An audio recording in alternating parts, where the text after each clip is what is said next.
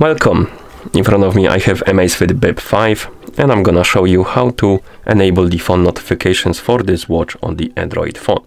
Basically, if you want to receive the notifications from your phone on your watch. Before we start, if you want to receive the notifications from your phone on your watch needs to be paired with your phone via the Zep application. And once the devices are paired together, we can continue. And now we can open the Zep application on the phone that is paired with our watch. In the app, you will see the home page. Now tap on the profile icon. And here on the list of my devices, you should see your Amazfit Bip 5. Tap on it to select it. Now scroll through the menu and find the option called Notifications and Reminders. Tap on it. And here you should see the app alerts, incoming SMS, and that's about all.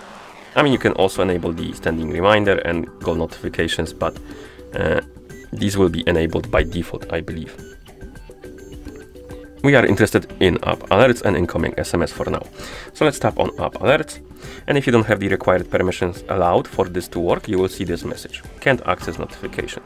Once you see, or if you see the yellow message at the top, tap on it. Tap on OK. It will redirect you to the device and app notifications. And here you need to find the Zep application on the list. Tap on it and tap on the switch next to allow notification access. So once you allow the notification access, you can go back to the Zep application and now you will be able to enable the app notifications. Tap on got it. OK. And here we have it. And you can also enable the option to notify you only when the screen of the phone is turned off. And here you have the list of applications, as you can see, and you can enable and disable the notifications for the specific apps. And how it works is basically if you enable the notifications, for example, for something like Discord, and you receive the notification from Discord on your phone, that notification will be forwarded to your watch. But if you disable it, it won't be forwarded to your watch, you will only see it on your phone.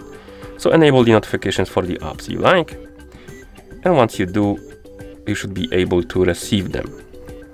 So we can go back, tap on incoming SMS if you want to see the notifications from the messages. And here you can enable the notifications for the messages. And if you don't have the required permissions allowed, you will see the pop-ups on the screen and you need to allow the permissions. Okay, and now we can go back to the main page of the Amazfit Bip 5. And at this point, I believe we can close the application and we should be able to receive the notifications on our watch. So I'm gonna send myself a message on Discord. As you can see, we got it on our phone. And if you wake up the screen on your smartband, you will see, or rather watch, you will see that the message is also here.